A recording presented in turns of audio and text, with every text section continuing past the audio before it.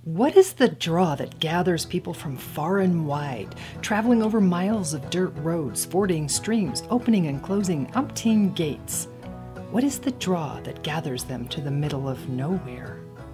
These dandelion wine. Dandelion wine. These dandelion wine. The dandelion wine. The dandelion wine at this place is the best that it can be. And you have to be very careful when you take the second or third glassful that you can find the gate to get on your way back out. When I received the invitation from Miss V, the Gypsy Cowbelle, to come to a dandelion wine tasting party, I had my bags packed and my husband and dog in the car before I looked at the map. I met V last year at the Cowboy Poetry Gathering in Elko where she was performing. Her show was terrific, and her bio fascinated me. Living on a ranch in the wilds of Wyoming with no modern amenities, she is skilled at haying and logging with horses, sews with a treadle sewing machine, harvests her own elk each fall, and cans the remaining meat once it thaws in the spring. She goes into town to grocery shop once a year. She crafts her own plank banjos and makes dandelion wine. What makes dandelion wine is the dandelions, the nice little yellow flowers that grew out in the field. And V goes out and picks them, and cleans them up, and makes her little special batch, and then shares it with all of us. The first thing I do is gather all my supplies and try to be prepared so when I have the flowers, they're not sitting and wilting in the basket.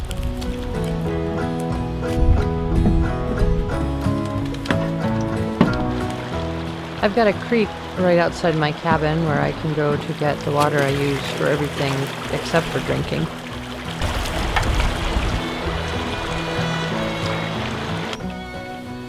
Then I go about 400 yards up the trail to collect some good spring water for the wine itself and pack that down. Meanwhile, I've got a fire going in my stove to heat the water with. I've got a lot of bottles stored out in my old root cellar. I go out, gather those up, so I've got them cleaned and ready when it comes time to bottle last year's wine.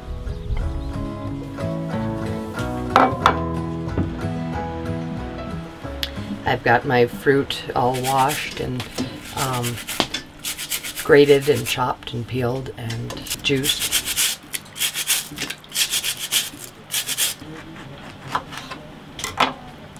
I first came to make dandelion wine back in 1998.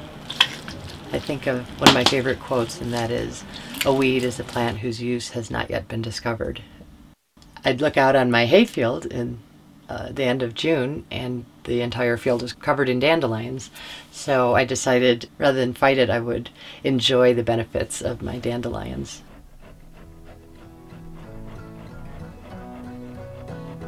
And I go out into the field on a bright sunny day and look for the most delicious dandelion flowers I can find. The dandelions are mirroring the sun. What I'm looking for are fully opened flowers with lots of pollen that haven't yet started wilting. I can always tell when I'm in a really good patch because I'm competing with the bees for the flowers. As a person continues to pick dandelions, they develop an eye for what a perfect flower looks like. As it turns out, there's very few that are perfect. I pick about 10 quarts per batch and try to get a quart of yarrow leaves to throw in as well. Once I've got all my ingredients gathered and prepared, now it's time to brew the tea. Somebody asked me, well, what does a dandelion taste like? And it's such an olfactory sense to me, like it really is all about how the dandelion smells. And so the gathering of the dandelions is very much that, I think, just sort of wallowing in the scent. I feel like usually the yeast has pretty much done its thing in 6 months, but I like to let it age for the better part of a year. Really, I've gotten now into the cycle of just leaving the wine in the carboys until the next year when I need the carboys, and then I'll take whatever wine is left and bottle it, and then clean the carboys and have it for the next year's batch.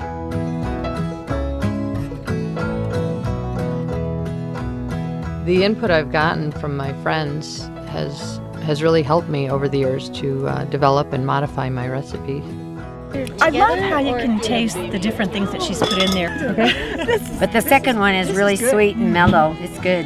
I like it. The 05's best yet. You prefer the 05 to the 07? I prefer to the 07. And now, since I haven't tried any of these, I should be trying them with you so I have a reference. I ain't letting nobody have this. The dandelion wine in the second jug is awesome. It's really tasty. I'm about to taste the second bottle. Much lighter, beautiful. It was really good. We went from the tart to the sweet, and we each have found a favorite. It is wonderful. It's time for dandelion wine. It's a tooth of the lion, it's a nectar of the gods, it's a hair of the dog and a dram of the grog. It'll sneak up behind you with a devilish grin, take you out of Kansas and bring you back again.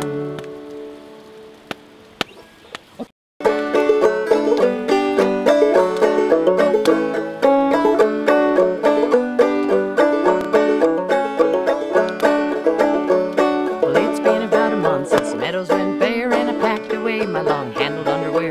Grabbed myself a bucket on a sunny afternoon, and the people driving by are all wondering what I'm doing.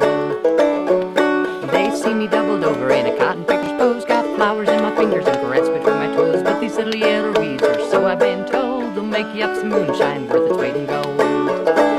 'Tis a time for dandelion wine. It's a tooth of the lion, it's a nectar of the gods, it's a hair of the dog and a dram of the grog. It'll sneak up behind you with a devilish grin, take you out of Kansas and bring you back